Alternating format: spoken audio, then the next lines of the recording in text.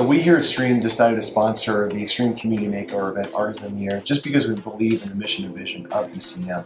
It impacts communities all around Denver and in just huge ways by bringing communities together. Myself as part of the board, I get to see this on a day-to-day basis, and it's easy to convince everyone here at Stream that this is an organization that we need to get behind. Art is in the Air 2016 Extreme Community Makeover is coming to Artwork Network Gallery and Event Center located in the Santa Fe Art District. We're looking forward to this year's event. They're back again. Such a great nonprofit that we'd love to support.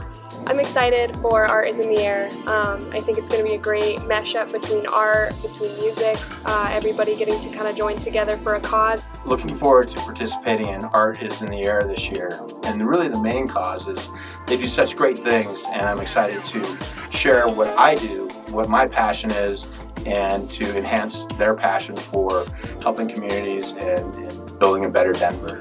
People like to call it a very unique space, antique ceilings, wood floors, also concrete floors.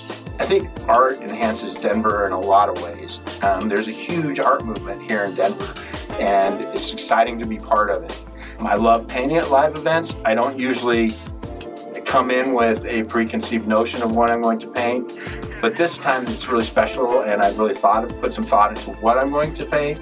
And I think it will be a really great expression of who I am and how I see my artwork, but I also think it will be an expression of what Extreme Community Makeover also does. And I think that Art is in the Air will be super exciting, and I'm excited to be a part of it. I play guitar, I sing, and kind of the general idea of my music is very neo-soul.